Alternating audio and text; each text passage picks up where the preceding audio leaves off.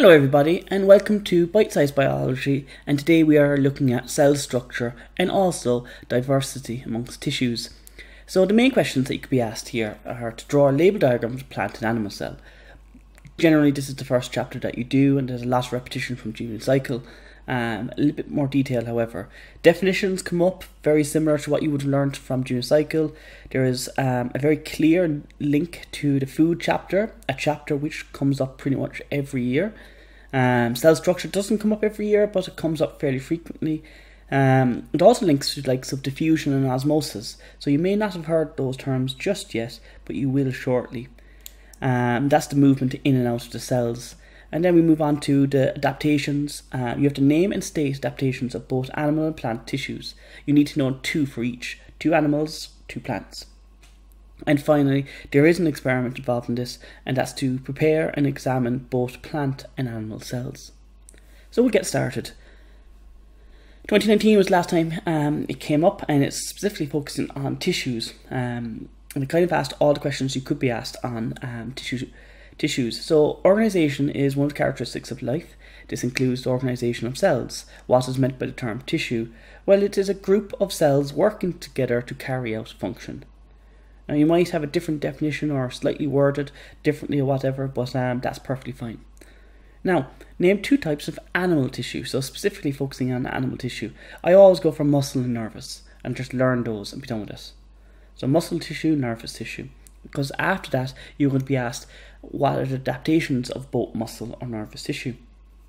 So for muscles, I say that they contract and relax, and also you could say that they contain lots of mitochondria, because respiration takes place the most in muscles. Nervous, I have the myelin sheath to speed up impulses. Now it's very probable that you haven't done or studied the muscular system, the skeleton, the muscles, and the nervous system. So for now, you just learn these off. But just learn them off and you'll see them, you'll come across them later on in the course. Finally then, what is meant by the term tissue culture, and give another application of it. So a tissue culture is the growth of cells in a medium outside of the body, and actually has lots of applications in the real world, such as IVF, making vaccines, which are particularly important these days with COVID, micropropagation, and cancer research. So they're basically all the questions you could be asked in tissues. The only different question you could be asked, I suppose, is in relation to plant tissue rather than animal tissue. But we'll get to that later.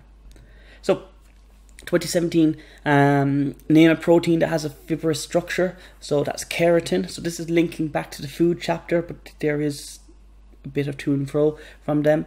Where in the human body would you expect to find the protein referred to above? So keratin is found in your hair and nails. You don't need to say both, you can just say one. Give a role for a mineral other than calcium, which is required for plants. Now, you need to know at least 2 minerals for plants and 2 minerals for animals. So you can see here it says other than calcium there. And what did I go and write down? Calcium. So I'll rub that out there now. Calcium is good for cell walls for strength, but the other one I learn off is, and get my students to learn off, is magnesium. And you can notice my writing there definitely isn't as good as what it is here. So magnesium, and what it is, it helps with photosynthesis. So assists with photosynthesis. It's generally found in the chlorophyll, but you don't need to know any detail really on it. Okay, as long as you refer to photosynthesis in some method, you'll be fine. Next, 2 reasons why water is required by living organisms. So it's a solvent and turgidity in plants. So if you've studied osmosis chapter, you'll see that come up here as well. You'll find a lot of cell structure is linking in with other chapters. So it's very possible that you haven't done all these chapters just yet. But for now, just to learn them off and that understanding will come. Name the metallic element found in hemoglobin. So that's iron. That's why our blood tastes metallic. And then what type of food biomolecule is identified by Benedict solution? That's your reducing sugars there. So again, that's more linking into food and into cell structure. Now, you're given a diagram here, and this is 2017, and you're asked to label parts A and B. So B is the lipid tail, or just lipid is fine to say by the way, and A is protein. So this is a cell membrane there, and it's referred to as a phospholipid, which means it consists of proteins and lipids, and the lipid, it contains what's the word I'm looking for? 2 fatty acids and 1 phosphate. Molecules can move through cell membranes by various processes. Name 2 processes. Well, you could actually say osmosis, diffusion, or active transport. There are 3 in total. You could say either. I just went through osmosis and diffusion because that's the most common. Suggest the reason why the organelle involved in aerobic respiration, so that's mitochondria, is found in different amounts in different cells. Well, different cells need different amounts of energy. Muscle cells, in particular, that build up the muscle tissue, require a lot of energy, so therefore they need lots of mitochondria. What term is used to describe organisms which contain a nucleus? Eukaryotic. What term is used to describe organisms that do not have a nuclei? Prokaryotic. And if you're learning off this and you're revising in terms of all the families out there, only bacteria, also known as Monera, are prokaryotic.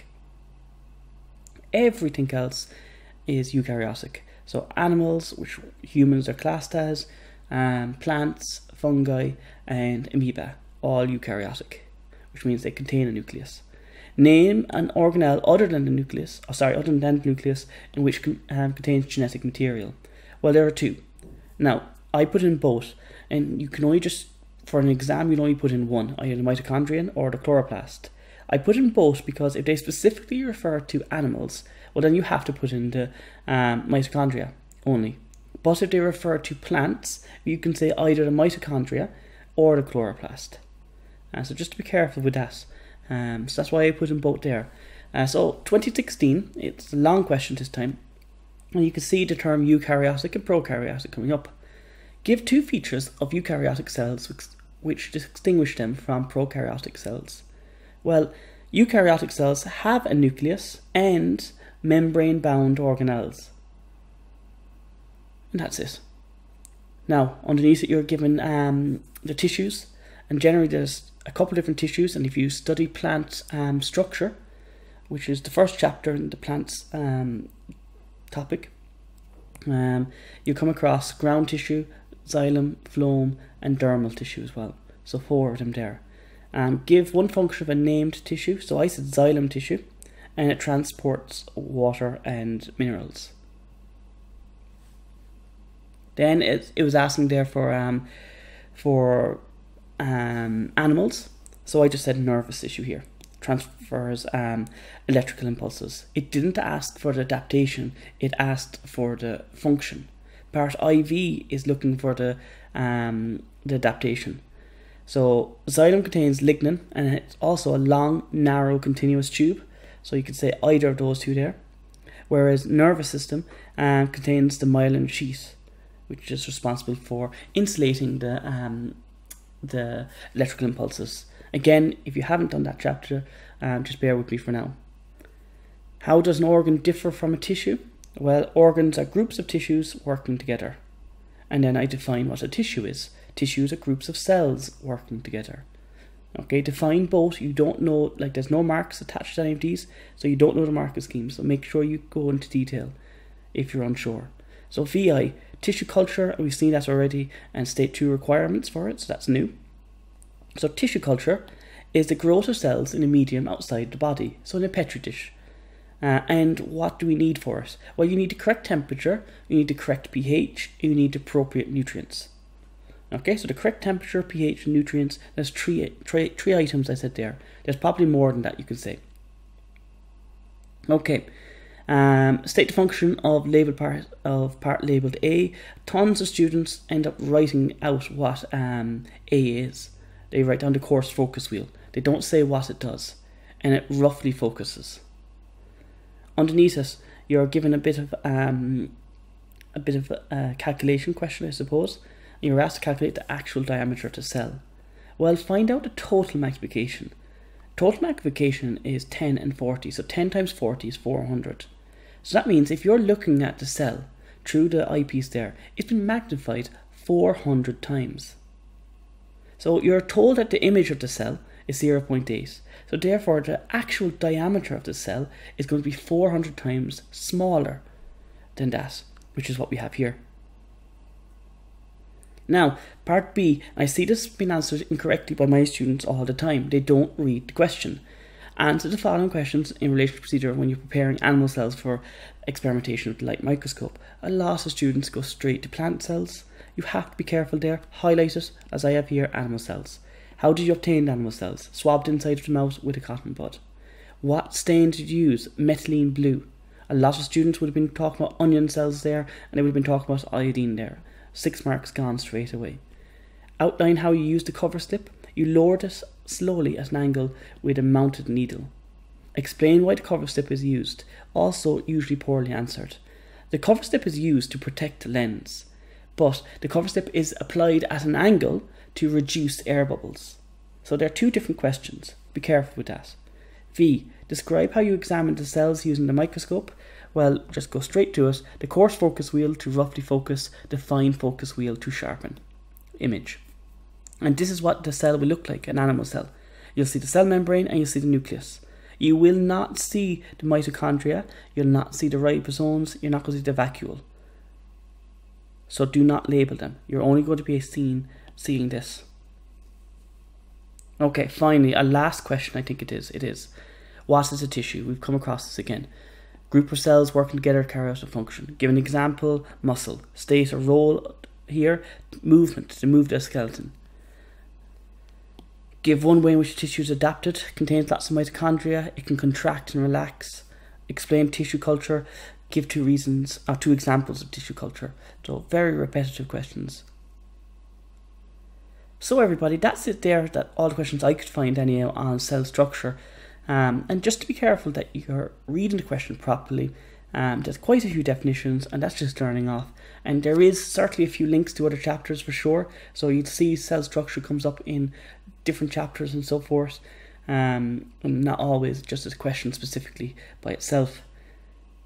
So everybody, best of luck with this, and I'll talk to you guys soon.